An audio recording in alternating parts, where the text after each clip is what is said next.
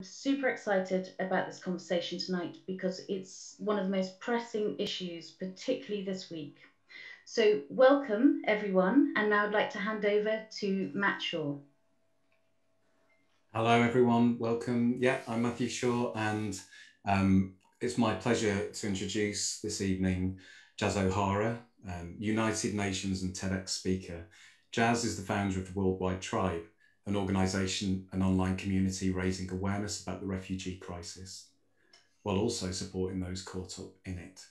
As a writer for the Huffington Post, winner of Marie Claire's Future Shaper Awards, and member of Amnesty International's collective, Jaz has become a leading voice on the topic of migration from her unique and relatable perspective. And we also have Steve Sevele from Asian Dub Foundation with us in conversation tonight as well. Asian Dub Foundation formed in 1993 at Community Music's original home in Farringdon. Steve joined in 1994 and helped transform them into a powerful live act who went on to play to huge crowds around the globe, as they still do. In keeping with ADF's strong anti-racism stance and belief in music's power to educate and liberate, in 2009 Steve presented the Music of Resistance series for Al Jazeera TV, telling the stories of musicians who fight repression and sing about injustices. Recently, the Asian Dub Foundation released Coming Over Here. It was #1 on the official UK charts and the official download charts for the first week of 2021, at Brexit #1, with profits going to the Kent Refugee Action Network. So let's begin, Steve, with a little bit more about how that felt and what was going on, and how that links through the entire journey of Asian Dub Foundation and for you as well, and bring us up to date, please. All right, you want me to talk about coming over here first? Yeah. Yeah, all right, okay. Yeah. It was, we came up with the track with Stuart Lee, did this incredible sketch quite a few years back now, where he parodied anti-immigration rhetoric, with particular reference to the UKIP leader at the time. And a lot of people that I know, people that never heard of Stuart Lee or had no interest in mainstream BBC comedy, this sketch made its way to us.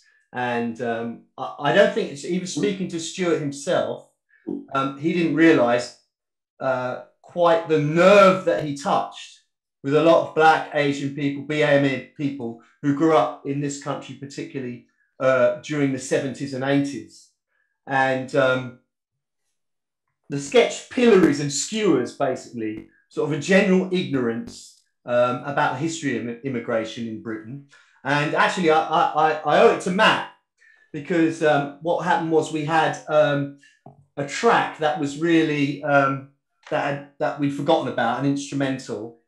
And I went to Matt's festival, Sea Change Festival, and Stuart was hosting a lot of events there, doing lots of interviews, as he does, talking about a documentary about the band The Nightingales. And then when I got home, I remembered the sketch, listened to it, and then I had the kind of unused instrumental up at the same time, and decided to put it together in an afternoon, and did it and sent it to our manager and said, "Oh well, we'll never be able to use this, and because no one's going to give us permission."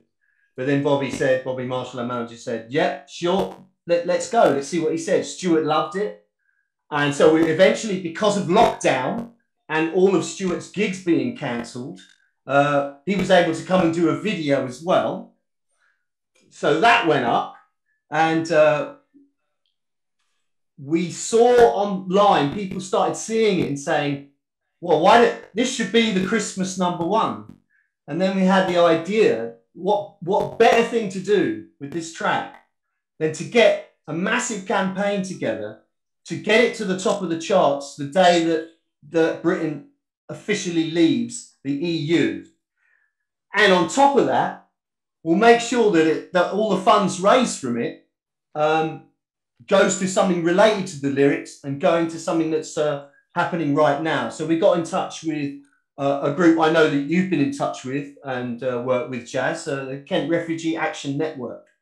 And so the track all profits from the track go towards the Kent Refugee Action Network, which is right at the front line of the refugee and migration crisis in this country, taking in as it does Kent and Calais and Dover and all those touch points.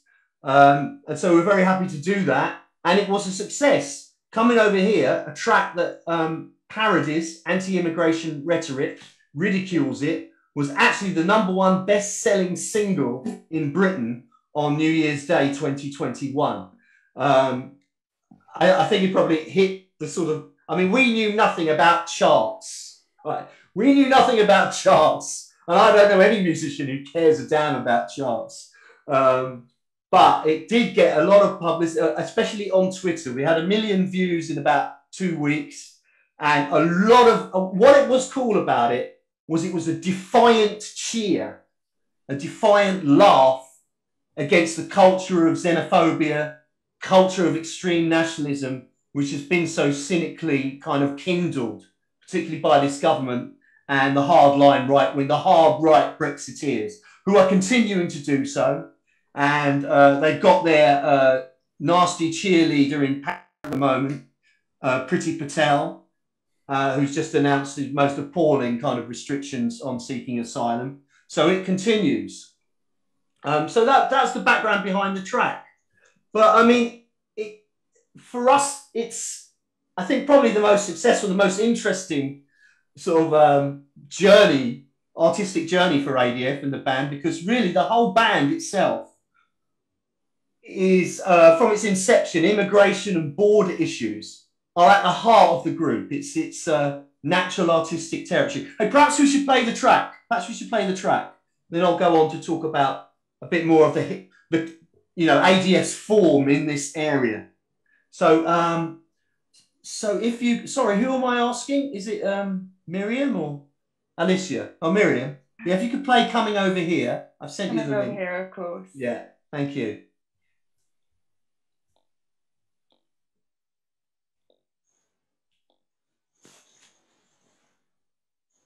Oh, you're going to get an advert. I'm going to get an ad. I'm going to come out of this and listen to an ad by myself, and then I'll... Well, here's the thing. Guess the irony. A lot of people, when they clicked on Coming Over Here, the ad that came up was Nigel Farage parody, trying to peddle some insurance scheme, which I thought was very ironic. It's a shame that one didn't come up. Yeah. So, here we are.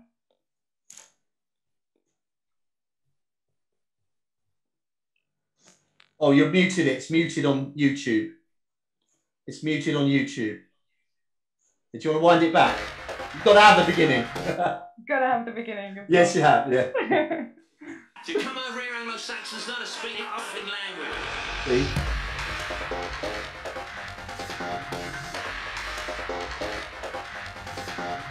And I do appreciate that I will now look like the worst kind of BBC liberal apologist idiot.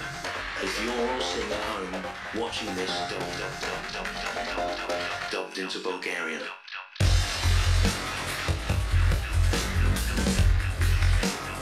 Here they are coming over here.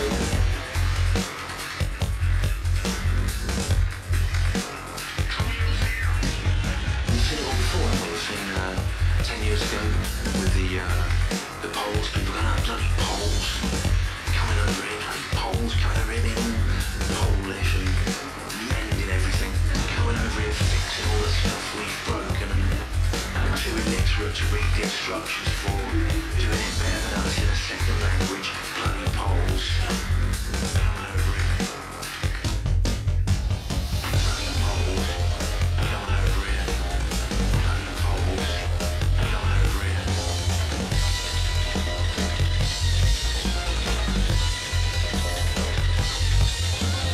When I was a kid 45 years ago, it was the Indians, wasn't it? Bloody Indians. Coming over here, yeah.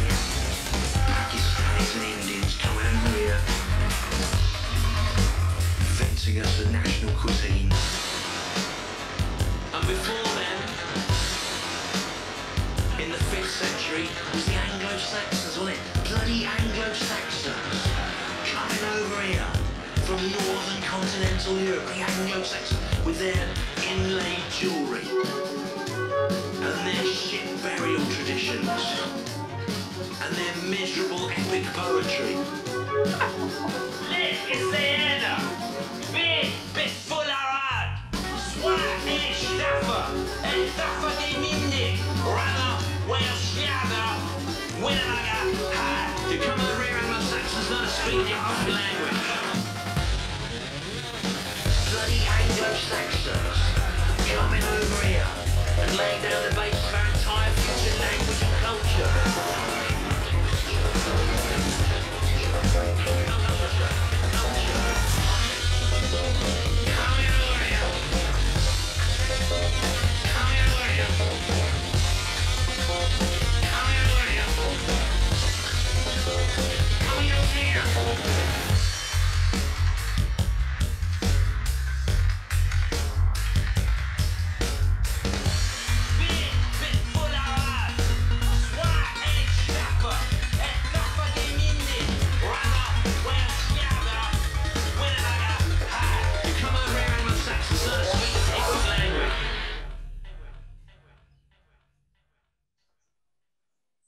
Is Hello Fresh the press? I'm still air drumming to that track. But yeah, so you can see it's a very unusual combination, and I think Stuart Lee himself talked about, well, it's quite unusual to have a record that's kind of funny and comical, but also has something to say, and it's quite, you know, I don't know, aggressive isn't the word, but slightly confrontational and forthright about its message. It's you know, anti-UKIP, anti-xenophobic message. So it was all very cool how it all turned out, and you know, the track goes on, and we're still raising money for Kent Refugee Action Network and all the great work that Bridget and co do down there. But yeah, so this kind of consciousness that the band has, it's almost instinctive and natural.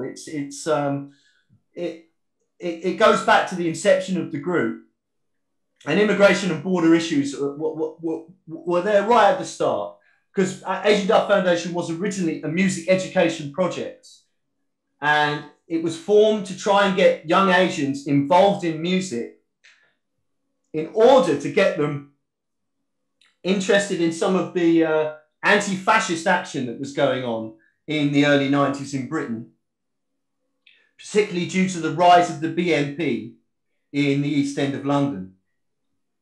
And that was the, and in fact, Asian Dove Foundation's first gig as a sound system was a anti-BNP benefit. And the original band was two much older members and a very young rapper, Dida, who was like 15. And so the band itself was quite unusual, because we were all like youth workers, music tutors, and then we would work, and still do work with much younger people. So the age range was like 15 to early 30s, which was, and we were all from very diverse backgrounds, despite the Asian sort of tag. And so the interesting thing about the band, and makes it quite, there are precedents actually, but we had this sort of parallel rise, a more conventional rise in like getting known by the music press, doing some very big support slots, people like Radiohead and Rage Against the Machine and what have you, touring America, Mercury Music Prize nomination, all that. But at the same time, it also built a music education profile.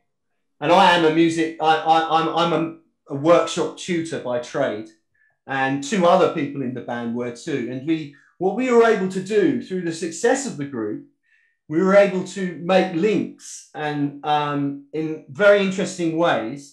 And we were able to get sort of like profile for the whole idea of music education. I'll give you an example. One of the first things I did with the band, we took the band to Budapest, and we were involved in a project called Roma Dub Migration. And this was to do with the Roma people in Budapest, who, well, as I'm sure you know, the sad thing is, I'm talking about, you know, this was a very successful project. This is in the late 90s. And, you know, it was very positive. It was a really good vibe. We've got people who were treated very, very badly in Hungary, the Roma people. And we played on stage with them, and the contact between Roma and the Hungarian majority then was very scant. And there was all kinds of stereotypes, racist stereotypes against them that were really normalized in a way that maybe it was like about Black and Asian people in Britain in the early 1970s. You know, and one review said, when we did the show, the journalist said it seemed like 1,000 years of prejudice had evaporated in half an hour, right? That's the power of music. I really believe that. But I say that now, and look what's happened in Hungary. We've got Orban, and you know, the most dreadful persecution of every kind of minority in Hungary, and some invented, like, you know, anti-Semitic persecution when there are hardly any Jews in Hungary. You know, so it's actually got a lot worse. So that's quite sad. But at least for that moment, we involved a lot of young people that really didn't get a look into mainstream Hungarian society, let alone play quite a high-profile gig. You know, so and they were great as well. We basically combined the Asian Dub Foundation sound with the traditional Hungarian Roma music, which is really something else, you know. Steve, could you explain to us more about an earlier track as well, Migration, Fortress Europe? Yeah, I was just getting to that right now. Yeah.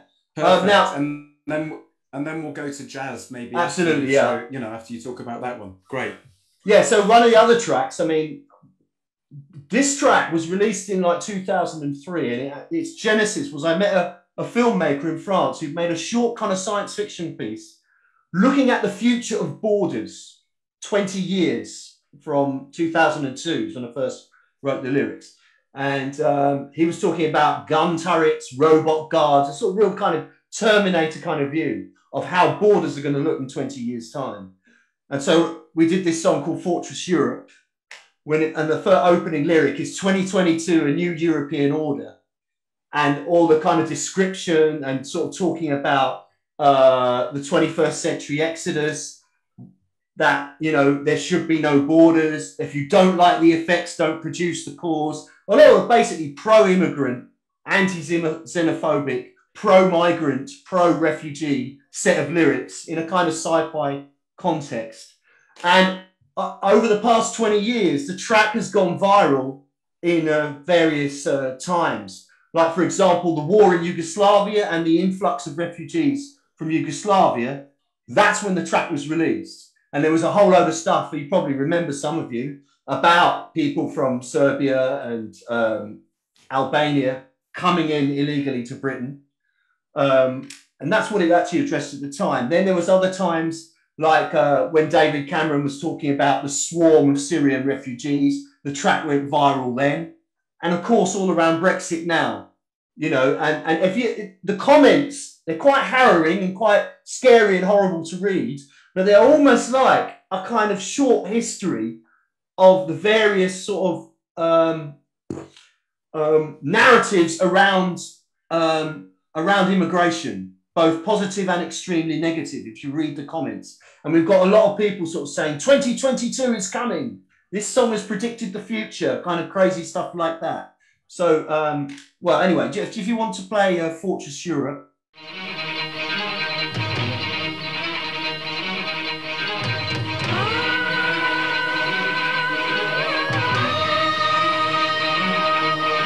Keep banging on the walls.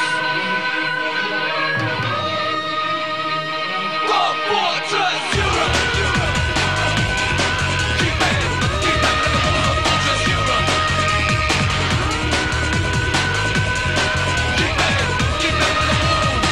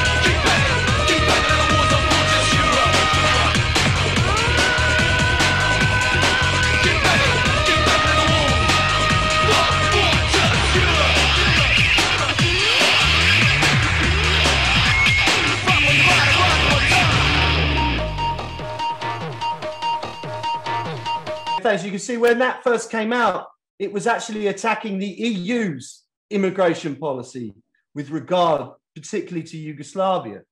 But now you can see it's completely turned around, the meaning. And when we've been playing it live before lockdown, it was like, oh yeah, Brexit and all the problems flowing from Brexit. So, you know, the Fortress Europe was actually Fortress Britain. You see what I mean? Steve, thanks. We'll come back as well shortly to some more conversation with you and with Jaz and others as well. But let's hear a bit more. Jaz, I'd love for you to explain. I mean, it's really obvious this week why we need the worldwide tribe. But when did you realise that was needed? Like, what was the origin of that, and what's happening? I'd love for you to explain a bit more about what the worldwide tribe is and the work that you do. Yeah, absolutely. Although following that, Steve, all I want to do now is party. That was an absolute banger. Thank you for that. And it's such a pleasure to be here with everybody. I really appreciate you all being here tonight. As Matt and Steve have said before me, it couldn't be more apt timing to be talking about the issue of migration in the UK. I mean, hopefully you guys have all seen what's been going on with Priti Patel's overhaul of our asylum system in the last couple of days, and it's going to have pretty devastating consequences for people on the ground. But I'm going to talk a little bit more about that later. But yeah, I will start by giving you a little bit of the worldwide tribe story. So what I'm going to do is I'm going to share my screen. Hopefully, Matt, can you give me a thumbs up? Can you guys see that? Okay, excellent. I'll start from the beginning, shall I? So the worldwide tribe is a community of people who support refugees, who care about the world, the people that we share it with, I guess. And what we're really about is celebrating our differences, recognizing our similarities, recognizing what makes us all human, you know, finding connection and basic compassion and empathy. And I think we could all do with a bit more of that, especially in our politics right now. And the essence of the worldwide tribe is that, you know, in an era of globalization, surely we can come together in one worldwide tribe, regardless of borders and nationalities and religions and other superficial things that might divide us, right? But I actually want to start today by telling you a bit of a story about one person in particular, someone who is very important to me, and his name is Mez. So Mez is from Eritrea. And when I met Mez, I had no idea about Eritrea, where it was, what was happening there. But turns out that they have compulsory military service in Eritrea. And Mez was very scared of being in the army. So when he was growing up, his older brother had already gone into the army, and his father was in and out of prison for fleeing the army. And both of them had horrible stories to tell about what it meant to be in the army in Eritrea. So in late 2014, Mez was about to turn 13 years old. He was 12, and he knew that his time was coming soon, right? It wouldn't be long before he would too be conscripted to the army. They start very young. And Mez always says, he puts it very beautifully. He says that what he wanted, what he needed was to go to school, to finish his education. He wanted to hold a pen and not a gun, right?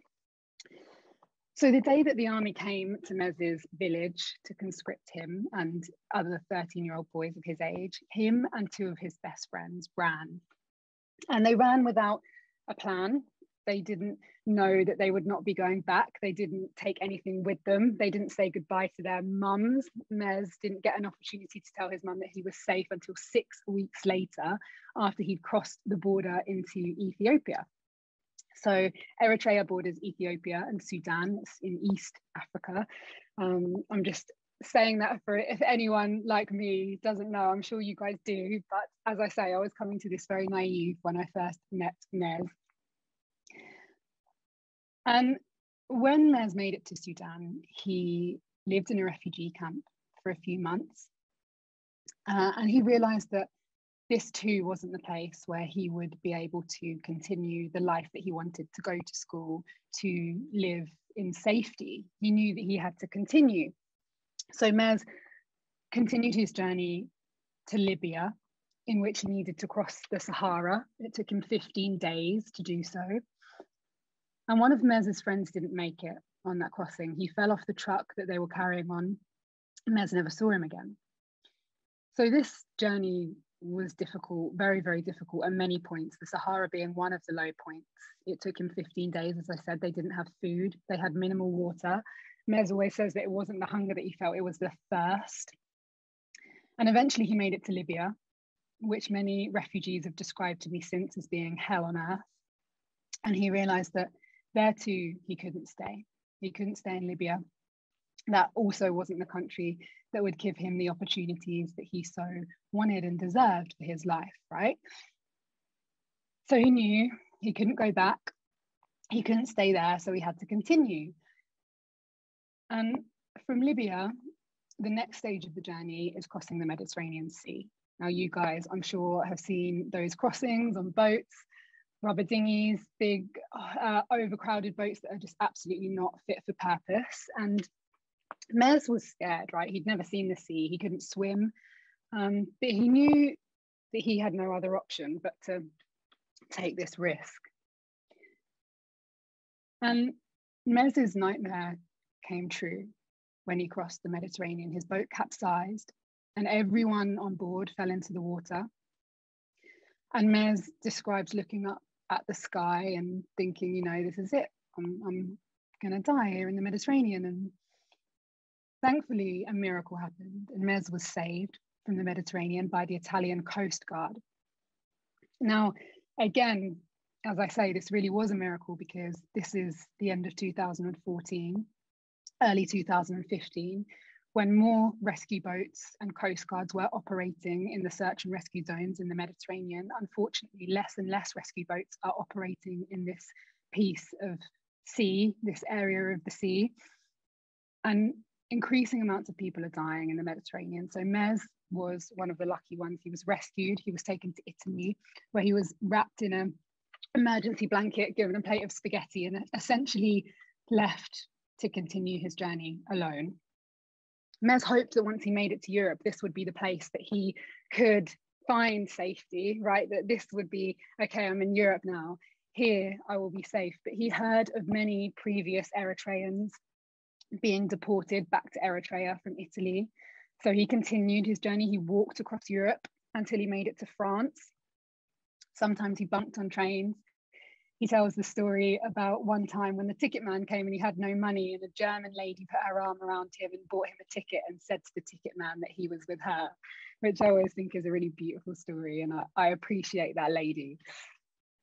So Mez eventually found himself in the Calais jungle, the notorious Calais jungle. And again, you know, this was not a place for human beings to live, not a place for a 13-year-old boy to live. It's not safe. The people don't have their basic needs covered there. But there was no other option for Mez in France. Again, many people were being deported from France to Eritrea. It's very difficult to get your asylum claim heard or accepted due to pure numbers. So Mez, he listened to people before him and people around him who were trying to make it to the UK, where he was told that he would have the best chance of getting his asylum claim accepted. So one day in the summer, or one night in the summer of 2015, Mez hid underneath the Eurotunnel train and he made it to the UK. And that Sunday morning, social services in Kent, in Folkestone, they gave him some food and they gave him these big flip-flops that didn't fit him because his shoes were wet and his clothes were wet. And they put him in a taxi to my mum and dad's house. And my mum and dad had just come to the end of a long process of becoming foster parents. So Mez that day became my foster brother. The process had taken my mum and dad 9 months, and it had taken Mez 9 months. And my mum always says that it was like a pregnancy. It's like the same as having a new baby, and that's literally what she felt like and acted like. And Mez became the first of 4 foster brothers in my family who were all unaccompanied minors, all refugees.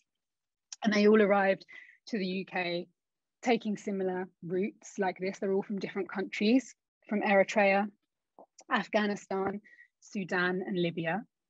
And these are some of the highlights of these last 6 years for us. So you can see when Nez, well, he didn't speak English when he came to the UK. He learned English very quickly. He went to our local comprehensive school. He was voted prom king. I think there's a picture of him getting his travel documents here. And not only this, Mez now often works together with me to share his story. This is a picture of him at that local comprehensive school in Kent, in our local area. After he'd finished, going back to tell his story, which he does a much better job of me, by the way.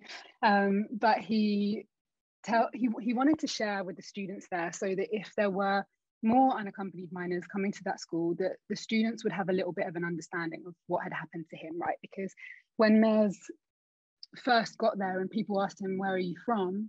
When he said Eritrea, same reaction that I had, you know, people didn't know, they had no idea. And they didn't understand what Mez had had to go through to get to the same point that they were at, going to school every day, being able to continue his education, something that we take so much for granted, right? So Mez's journey came to a bit of an end, or at least one part of his journey came to an end when he made it to the UK. It was a whole nother journey, I guess, integrating, learning, seeing our culture through his eyes. But it really sparked the beginning of a journey for me, because at that time, as Steve mentioned, it was the summer of 2015 when the media was full of the refugee crisis, but not in a positive way. The representation of the people in Calais was super negative, stuff like swarms of migrants and marauding migrants, as Steve mentioned. And I really felt that there wasn't any kind of human story underneath that. You know, the questions that I had about who these people were, what happened to them, why they were there, the places that they come from. You know, at the time, I think we really associated the word refugee with the war in Syria. But actually, in Calais, you know, there were some Syrians, but there were predominantly Eritreans, Afghans, Sudanese people, and I met incredible people from all over the world. And when I've skipped forward basically, but I essentially decided that I wanted to go to Calais and find out more and answer some of these questions myself. And as I say, I met people from everywhere, and it wasn't actually the conditions that shocked me most when I first went, although the fact that people were sleeping in tents in the mud was crazy. 3,000 people, men, women, children, the conditions were mental, and the fact that there were no large NGOs working on the ground as I expected. You know, I went there very naive. I didn't have a background in the humanitarian sector. I didn't know what to expect, but I expected if there were children living in a refugee camp in Europe, that there would be Save the Children, that there would be the UNHCR, that there would be the Red Cross, that, you know, those names that we know, that they would be there, that they would be present on the ground, and they weren't. There was no one present on the ground. There was one French lady from Calais who became a hero of mine, Maya, and she had been helping refugees in that area for years and years because she had grown up in Calais, and this has been a situation in Calais for a very long time. So I met Maya, but I didn't meet anyone else, any other volunteers that time when I first went, early days of the jungle, right? And when I was making my journey home from Calais, I really felt that there was an injustice at play, that there was something just so crazy. I can't even find the words to describe the feeling that I could make that journey home from France to the UK so easily in the comfort of my car. You know, I could drive onto the Eurotunnel train, and Mez had to hide underneath. He had to tie his shoelaces to the bottom of the train so that his feet wouldn't drag on the track. Like, we're talking about people risking their lives on a daily basis to make this same journey that, you know, with this power of, have I got my passport in here? Maybe not. But with the power of this little book, I could so easily make it. Didn't make sense to me. It doesn't make sense. It's completely nonsensical. And I was really feeling that basically on the journey home, especially because I felt like on that first trip I made connections with people that were just like you or me, that, you know, are just human beings, the same as we all are. Anyway, so I went home and I did what I did at that point, which is write about it on Facebook. I'm not using Facebook so much these days, but at the time I was. And I wanted my friends and family, I guess, to know about the situation, to know that I wanted to go again, to know that people needed basic stuff like tents, sleeping bags, warm clothing. They were cold at night. They were hungry during the day. Anyway, that post, let me see, what's this little video? Oh yeah, that post.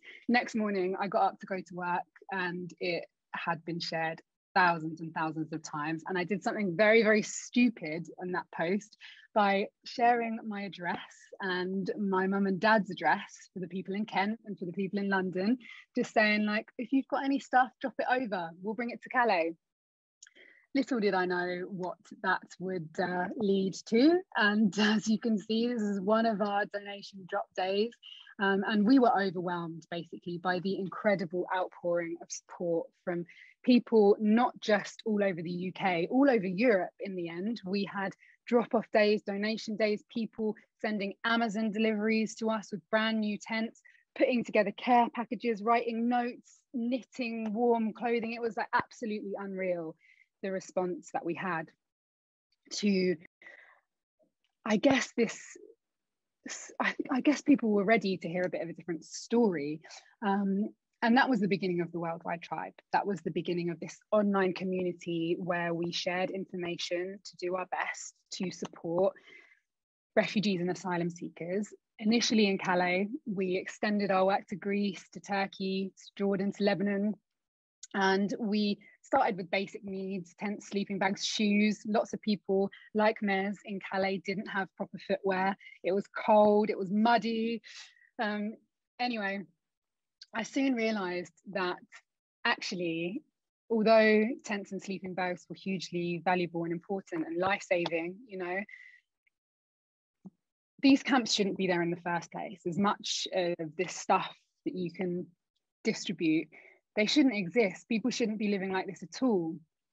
So we decided to try and raise awareness, to educate, I guess, because I feel like if you can get to the bottom of the issue, if you can really dig down to the very lower levels, like what's going on here, I think it's a lack of understanding and information about the situation, right? Because anybody who actually knew what Mez had been through, what this kid Nahom had been through, what the people in these camps had been through to get there, they were heroes. They were all heroes. And so we started to make films. We started to give more talks and things, and we started to create infographics that like unpicked some of the myths. And most recently, we started a podcast.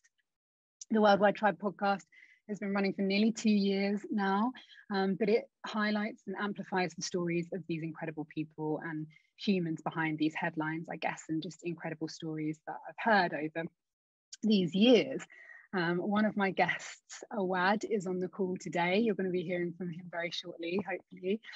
He was my second ever guest on the podcast and a very good friend of mine. I've heard from, this is Gawali Pasali, who wrote an incredible book called The Lightless Sky. If anyone wants something, I think there's oh yeah, it's on the desk in this picture. So it's his story of arriving to the UK as a child refugee from Afghanistan. Here's Mez doing an episode with me. He's my only guest that's been on 2 episodes because the story is so epic. The journey from Eritrea to the UK, and then the second episode was his life since he's been in the UK, which is a whole journey of itself. But, you know, over the years, I guess, asking questions and digging deeper below the surface and trying to kind of unpick some of the fear that we have around the other, I've been to all sorts of places and met incredible people, as I say, but this year, all of our travel has been more restricted, right? Because of the pandemic, because of COVID. And actually, it's helped us to focus closer to home. And there's so much happening close to home that we need to pay attention to. For example, we saw in the last summer, an increase in crossings on the channel in boats, right? That was in our news all over again. And so in response to that, we made a little film. We're still making films often. Let me see if I can, here you go. And this film features Mez and my Sudanese brother, Bijo. We shot it in Hastings. And I'd love to finish today with sharing it with you, because for me, this film really highlights the essence of the Worldwide Tribe, the reason why we do what we do, I guess the reason why we exist. And it's also very personal to me. It's the first time we've shared Mez's story in this way through film. It shares a little bit from my mum. Yeah, I'll stop talking about it and I'll show it to you, and I hope that you guys enjoy it. An attempt by migrants to cross the channel from France has resulted in tragedy after 2 adults and 2 children died when the boat carrying them sank. French officials say that 15 others have been taken to hospital. We've heard today that a teenager, a 16-year-old, has been found dead on a beach in Calais. We believe that it's a migrant from Sudanese descent. I just remember how cold the water was when the boat capsized. That's all I could feel. I had never seen the sea before. The darkness of the water surprised me. I was very, very scared. Our smuggler told us not to move around at all. None of us could swim. If I go in, I'll die. The only thing that we can do is hold each other in tight and pray so we don't drown.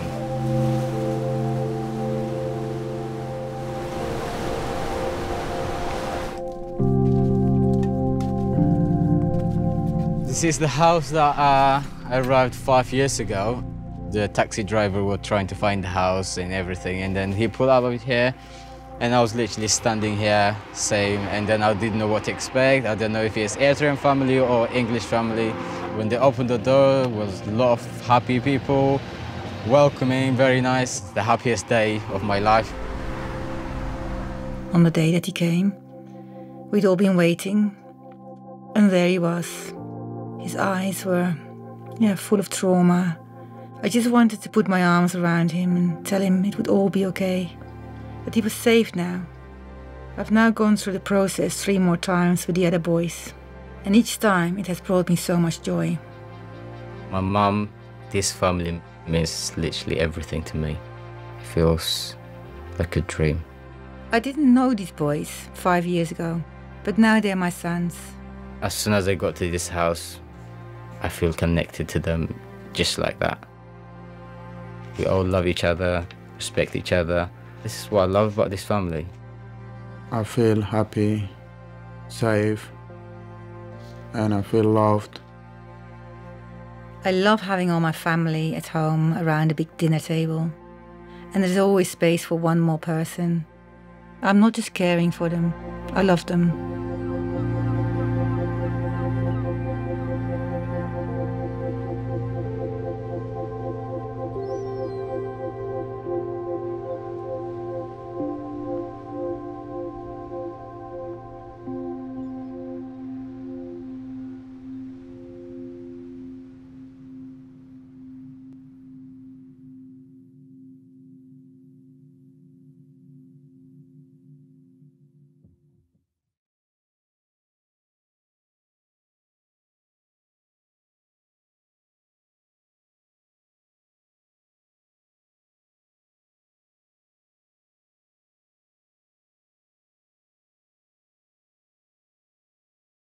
But yeah, that's the story, really.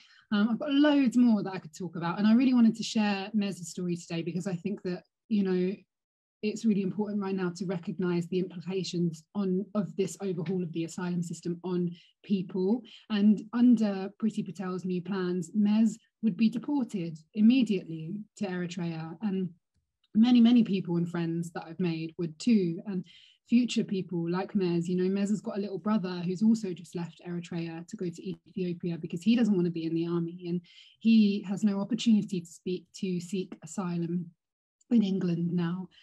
So yeah, I think it's really important for us to be talking about this, for us to understand the impact on human lives of what our government is proposing right now. So thank you for listening to me, and thank you for watching that video with me and bearing with me, because it's an important one on a personal level, I guess. I mean, it's hard to not to say really after watching that, Jazz. I mean, is Awad here? You know, can he join us as well? I think he is. Awad, are you here? I hope so. Let's have a look. I saw his name on the list. Awad. I'm going to ask you to unmute.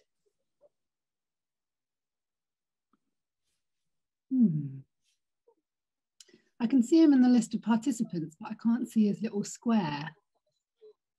Hey, hello. Oh, yay. Can't see you. Hi. Can you hear me? Yes, we can hear you. We can hear you. And I'm so grateful that you're here with us today, Awad, because just to give you guys a little bit of background, Awad and I met in Calais when he was living in the jungle, and he taught me so much about patience, about kindness, about sharing. I mean, he just became a kind of informal leader of the Sudanese community, built entirely on respect. You know, he was living in the camp himself, but working with volunteers to help with distribution. So it's just an honour that you're actually here with us today, Awad, and I'm happy to see your face. Jaz, before you continue the hello, conversation, could you kindly put your headphones back in so we don't get feedback? That would be amazing.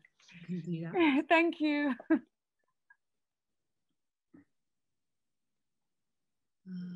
Hi, hello guys. Thank you very much for giving me the opportunity to share a part of my story and to be a part of the great work you are doing. My name is Awad. I'm a refugee from Sudan, based in Edinburgh. I left Sudan in 2011. I came through a long journey, made it to Turkey to Greece. I lived in Greece for a couple of years. I went to jail, and that was the first time in the whole entire of my life to be in a jail. It's just for no reason. And yeah, I tried many times to just leave Greece, cross to Albania, Albania, Montenegro, and then I got caught there, sent back to Greece again, then made it to France. And yeah, I've been in Calais jungle for 3 years trying to make it to the UK, and finally happened. And yeah, it was really hard journey. But yeah, I've learned a lot of lessons that shaped my life, and I trust the process, accepting the hardship.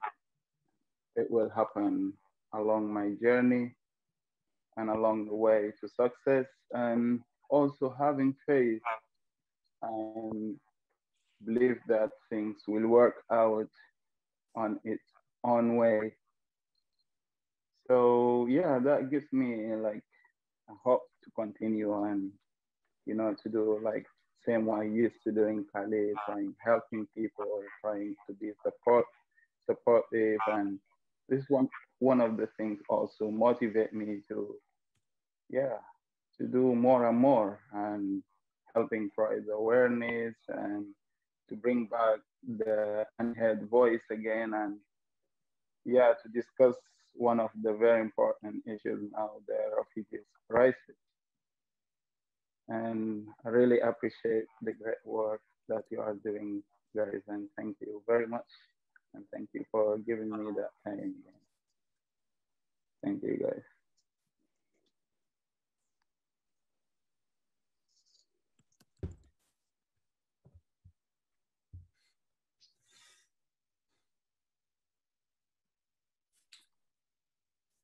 Thank you, Awad. Yeah, thank you, and thanks for sharing with us. I wonder, like, how what we've been like, Jaz. I've been watching your Instagram stories this week, and I've seen burning worlds. I've seen statements around the Home Secretary and migration stories. Steve, similarly with you, I've seen the stories on the ADF feeds as well around all kinds of plights around the world that's going on right now. I wondered if there's anything, first of all, Jaz, I wonder if there's anything you want to talk about what's happening at, you know, currently right now. Like what are the things this week, especially, but more generally, like how can people help? How can people get involved? What can people do as individuals? How can we use our own voices to join in and support these stories that we've been hearing about tonight? Because I think one of the most difficult things for individuals often is like how to support, how to get involved, what we can do, you know, beyond like collectivism or signing something. Like what are those things? And so I'd love more context about where we are currently from you, because I know how involved you are, if that's okay.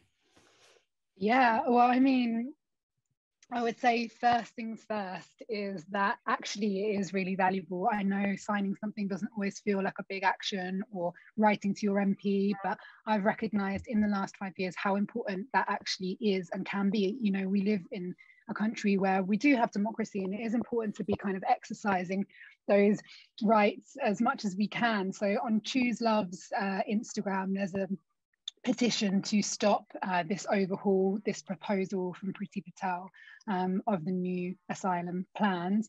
So I would recommend everyone to go and sign that. It will take literally minutes. So that's a good place to start. But in terms of what you can do and how you can get involved, there are so many ways. So through the Worldwide Tribe, there are the obvious ways of volunteering with our friends Indigo Volunteers. They place people in volunteer placements, grassroots volunteer placements. They're wonderful. I would really recommend checking them out. But also donating. I think there's a donation link in our chat, but maybe it's not money or time that you have to give, you know, but I always say that you don't actually need either of those things. There are things that you can do literally today, which is examples of like reading Gawali's book, The Lightless Sky. That's a great place to start. Watching a film tonight. I don't know if any of you guys have seen For Sama. That's on 4OD. It's free. It's amazing. Again, I'm thinking about people that were on my podcast. So the director, Wad, she filmed For Sama whilst she was living under siege in Aleppo for 5 years. And she was a guest on the podcast and has a really incredible story. Sama is her daughter, and she documented her journey for her daughter to highlight why they stayed in Aleppo. You're listening to the podcast, listen to Awad's episode, mine and Awad's episode. You'll get an opportunity to get some amazing insights from him there. But yeah, there's lots of, I think, you know, education and learning in your own like space, in your own world is really important. So I think those are really easy ways to curating your Instagram feed. You know, follow Asian Dub Foundation, follow Choose Love, follow. There's so many incredible people doing, like grassroots people doing incredible work. So I would also recommend that, so that you can be ready when the opportunities come up. Ra, I think I can see Ishana here from Ra Fest. That's another great organisation to be following. That's RAAH. Yeah, I could go on and on, Matt. You've got to stop me. Oh no, that's. I mean, I don't want to stop you. I just want, like, let's put them all in the chat, and then we can share them all on Hawkwood's social medias and website following this, and and when we put this on YouTube, so people can watch again that couldn't make it tonight because of time zones or whatever else. We can share all those links in there as well, so that people can get involved and follow the things where they can find out a little bit more about what's happening outside of the mainstream media. Yeah, and I think just one more thing that I remember now as you say that is having these conversations is so important. Having these difficult conversations with people that we've all got that friend or family member or who might have a different viewpoint from us, and having these sharing information, sharing the post. We just put out the 7 main points of Priti Patel's proposal on our Instagram, which breaks it down to be very accessible to understand. So reading that and sharing it, and maybe one more person will see it and think, oh, okay, that I don't want that. Maybe they'll add to the, it's a ripple, and I think that social media really enables us to connect with people and like really harness the power of people coming together. Yeah, I totally agree. I mean, were it not for that, and were it not for me following your account, there's so many things that I would know nothing about because it never gets covered anywhere, so and equally, with the reason why I was really excited about Jaz and Steve tonight is because I feel like I learned so much from music my whole life, bands that talked about things consciously and had a reason for existing, whether it came from whatever genre, but it's just an amazing opportunity to communicate. And the Worldwide Tribe and social media has that same impact, across generations. There's an ability to talk about things in a way that, the news doesn't necessarily do, the BBC doesn't necessarily cover, or although has a purpose to do so. So let's put them in the chat as well. So like if there's any links, let's put them in the chat, and we can share them later anyway, but then people can take them away. Wad, I don't know what to say. It's just so inspiring to hear your story. I feel so privileged that you're with us tonight and talking to us about your own story and your own experience. Like, to me, that feels such a precious thing. I'm really delighted that you could join us. So thank you so much. And Steve, you talked about the origins of this anti-racism campaign, this need for education, this activism through music, and and using the voice you've got, even to the tune of like a #1 single, like you said. It's like the charts. What's the charts if you work in independent music? But I'm just really curious about where you're at now, what's on your mind now, what the next steps are in terms of things that you're also working on that you want to bring to people's attention this evening as well.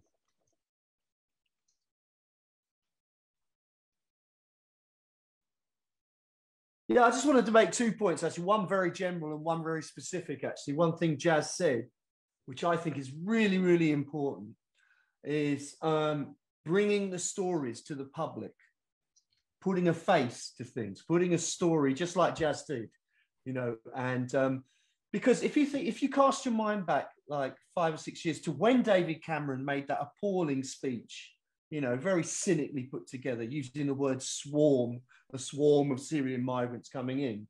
I think I'm right in saying within about 2 or 3 weeks, and it took the poor Turkish boy to drown in the sea. Yeah. Then all of a sudden, the whole tone of the national conversation changes, right? And all of a sudden, Daily Mail and Daily Express, who've been, pure xenophobia, a complete dehumanization of talking about, an inferior people coming in en masse, right? It took a little boy to die and a face being put to it before they start saying, oh, we feel so sorry. Oh, no, And then David Cameron himself started saying about, the tragedy and what have you. right? Now that's an extreme version, but basically the last thing that the xenophobes and the right wing want is for you to put a face to the people, right? And that's why Jaz's film was so important, I think. And I think seeing what people are doing, you know, seeing how people are integrating in schools, the work people are doing, right? The contribution that people who are settled here make is so important. And you just keep hammering it. I mean, we kind of did it with Stuart Lee on coming over here. I mean, that's a wild sort of, outlying example, but it was putting in the consciousness about the positive contribution of immigration, and also who are immigrants. The Anglo-Saxons were as well, invaders even, you know, that's an outlier. But a more specific thing is the one thing that was really nice that happened because of the track. I got contacted by an organization called the Community Integration Awards. And Joe Cox's sister spoke at it. You know, so Joe Cox's sister, Asian Dub Foundation with the track. And we were handing out, or we were sort of joining in with the actual awards that were being handed out to what were largely refugee and asylum seeker driven projects, right? So it's worth looking at that. Community Integration Awards, a fantastic array of projects, mainly run by asylum seekers, refugees, everything ranging from music projects, which were very similar to the kind of things that I did with community music and ADF, to things as diverse as beekeeping projects, which were absolutely fascinating, which was run by a Syrian refugee. I'm not sure where it was, but you can find out. So, I mean, that's the kind of thing, you know, put the faces out there, show what the people, that Priti Patel's vicious kind of like and deliberately kind of sadistic. You know, I do think there is a genuine sense of sadism about this this particular brand of conservatism. You know, coming from a daughter of immigrants herself, you know, who would not have been, I mean, despite her protestations, her parents would not have been allowed in under any of the regime that we have now. You know, so it's sort of doubly sickening. We need to expose it, and we need to show the people, you know, show the stories, the pain, the reality of it, and not let the Daily Mail or whatever just turn it into people, for want of a better term, SHIT, to be shoveled, because that is really the how it's framed. You know. Steve, the other thing you touched on earlier but didn't get into really was education and that side of music. And I'm thinking about community music here. Yeah. And you know, could you just tell us a little bit briefly about, you know, what that is, how it founded, and your continuing involvement with it, and how that connects to things like Rich Mix and, you know, the whole sort of network of what goes on around Asian Dub Foundation, that's not about selling records that get to #1. There's actually purely for the, you know, as great as that is, but there's actually a hugely important purpose behind your work. And I don't want it to come across that it's just like, you know, it's all about selling records, making music and being at #1. There's this massively expansive education aspect to what ADF do, right? Yeah, well, I mean, it has changed a lot. It's not how it was when we started in the 90s, you know, but I can give you a flavor of it. I mean, one of the first things that I did was a project in a place called Asian Action Group in Turnpike Lane. And this was a tough place. I mean, there was a green outside the Asian Action Group youth club, the place. Basically, it was like, you know, cocaine and crack were being dealt, and a lot of problems with drug gangs, with gangs generally. And I remember I walked in there with a sampler and a drum machine and a microphone. And we got a kind of jungle groove going. And all the kids brought their samples in, we put it all together. And then we said, what's this track going to be about? And then on the wall, there was this cartoon which said, there was a caricature of a judge who just said in court, oh, all these Bengalis look the same to me. Right? This has been, and that was on the wall. And so I had this sort of like group of about 10 young Asian kids of about 12 or 13, all jumping up and down, the fist in the air, going like, "Judge, say all Asians look the same," with this heavy bass and jungle breakbeat. It was really something, you know. And that is actually how the Asian Dub Foundation sound evolved, right? It's not just that we were this group, like, you know, getting people involved and whatever. What we did believe, and this is what was a bit different and to a lot of sort of like music workshops and what have you, we actually believe fundamentally that giving people access to music whose voices hadn't been heard, right, who are usually suppressed or pushed out of taken out of the picture, that actually you get new music, new, vital, exciting, and radical music, right? And Asian Dub Foundation was the living proof of that. There's no way the band would have sounded like it did had it not had this root in music education. And this took a lot of people by surprise, you know, the people like the Enemy and what have you, who had to take notice of us because we had all these kind of people giving us their blessing, like Radiohead, Primal Scream and that.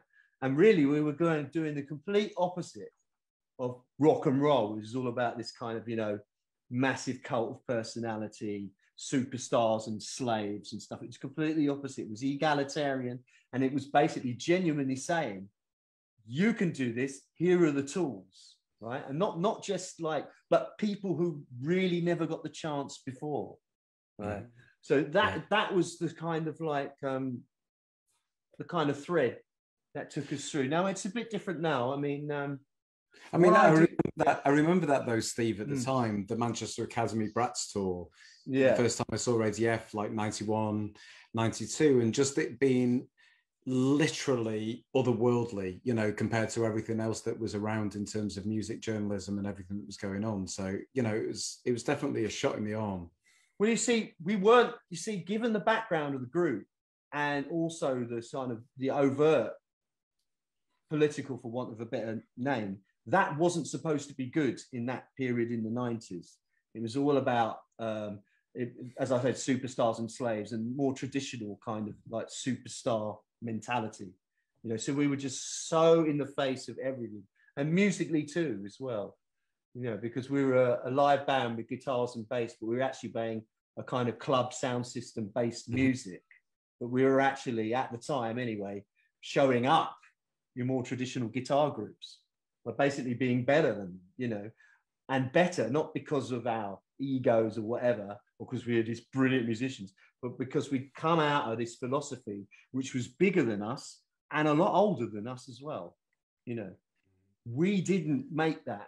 Community music and the philosophy that it was based on created and facilitated and nurtured it, you know, and it had been doing so since the early 70s, you know. Yeah, I mean, I love this so much for so many reasons, you know, as an individual and representing Hawkwood tonight as an arts education, a future thinking organisation. You know, we're talking about all of the things that are core to, you know, to Hawkwood, but all three of us as well. There's a great question that came in on the chat that I'd like to put to both of you, which is from Ishana Meadows. How do you both feel about the labels given to people with lived experience in migration and displacement, such as refugees, migrants, immigrants, asylum seekers? Do you feel that these terms are necessary or just cause more divide in society, them and us? It's a really good question. Thank you, Ishana. And I think that semantics are really important. You know, we have so much rhetoric around the term migrant. We have a lot of negative stereotypes associated with that word, even though I'm sure a lot of people here have travelled for work or for economic reasons and are migrants and have been before, you know, but it's interesting that we don't associate ourselves with that word. I think it's really important to try to move away from labels. You know, if you are officially you have refugee status, it's still because of your circumstances that are out of your control. And I think we try to use words that are more passing as a state rather than a label that you are and are forevermore, because refugees were people before they had lives after they had, you know, they didn't always associate themselves with that word. It could happen to anyone at any time. So we try and use terms like displaced people or people experiencing displacement, have lived experience of migration, things like that don't kind of put you in that box. Because I think if you guys were to, you know, if I said to you, close your eyes and think of a refugee, you have a very specific vision of what that looks like. Someone in a boat, you know, someone carrying all their bags, and that's not representative of the diversity like within that term. So yeah, I think it's a really important topic to discuss. Like maybe you have something to add to that as well, Steve, because yeah, I think it very, very much can be and is divisive, especially how we use these terms in our media as well. Well, all these terms are constantly in flux, aren't they? And they are actually sort of infused with an ever-changing agenda. I think the big problem when we're talking about stuff like terms like refugee and asylum seeker is there are actually very strict legal definitions, aren't they? I mean, they're actually sort of like handed down from above, and we have to, well, a person like yourself, Jaz, maybe less me, but or anyone involved with the actual legal side or defensive side have to use these terms. It's not like, say, I think it's in a slightly different category to say, I don't know, issues around gendering or race or what have you, because these terms are actually have a legal basis, and in a way you can't get away from that. So I think that's an additional problem, you know, that you're actually dealing with official words that are the category that actually defines your position and status on paper, plus all the negative stuff that is associated with them. So I think that's a difficult one, actually. And it's hard to replace them because they have such an everyday consequence and you can't really get away from it. You know, I mean, I can complain about, you know, being called black or Asian or what have you, find other terms, but I'm not necessarily tied to that in a legal sense. You know, I'm not legally one particular race or another. If you get my meaning. We actually made a film that is relevant to this, which is just like 2 minutes long. I don't know if you guys would be interested in like finishing up by like watching that. Does that sound like something? Yeah. I just sent it to you, Miriam, if you want to share it so that we don't have an audio issue again. Yeah. But hopefully this speaks to that question.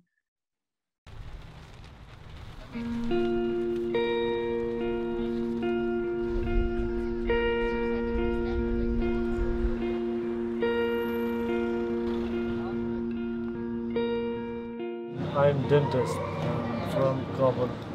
I'm mechanic. I study agriculture engineering. Yeah, I was studying university. What did you study?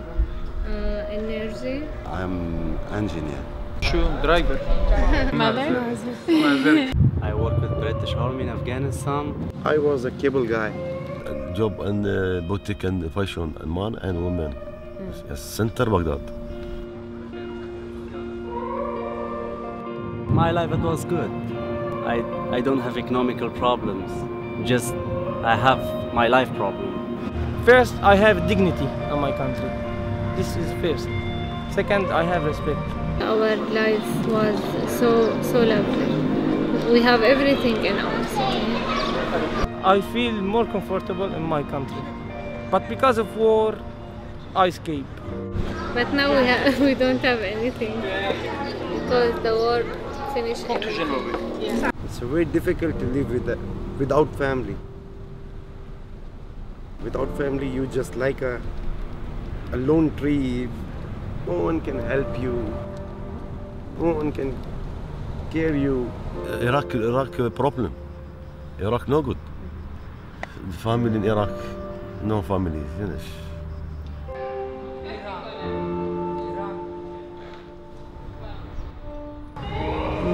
we try to forget what happened to us.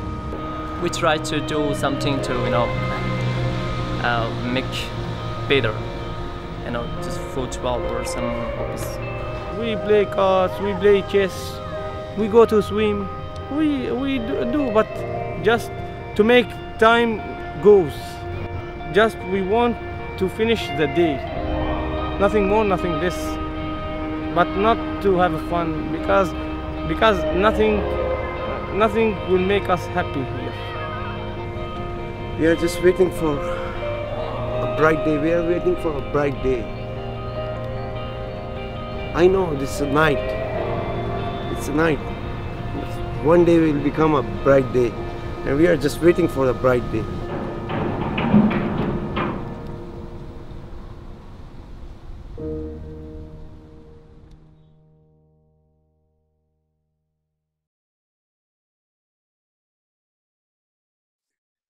Thank you, Jaz.